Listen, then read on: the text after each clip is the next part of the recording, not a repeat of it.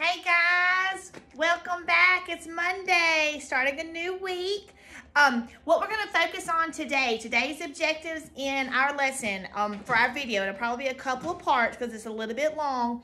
We're going to still work on that fractions vocabulary, making sure we understand parts of the fraction and their names.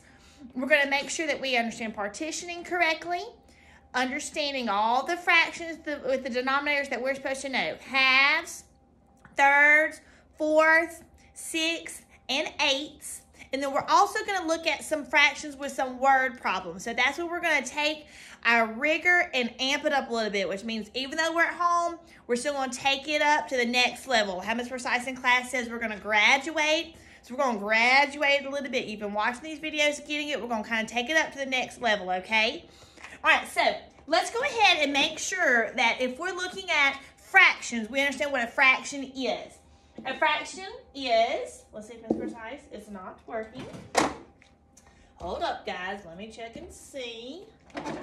It'll work. I don't know why it's not working. Let's see, guys. Hold up. Hold up. Give me just a second. I'll be right back.